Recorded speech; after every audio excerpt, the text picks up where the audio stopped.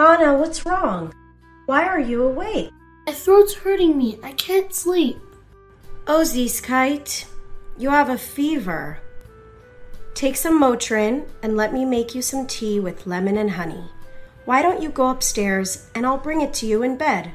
Okay, Mommy, thank you. Also, I heard Devora crying for you from her room.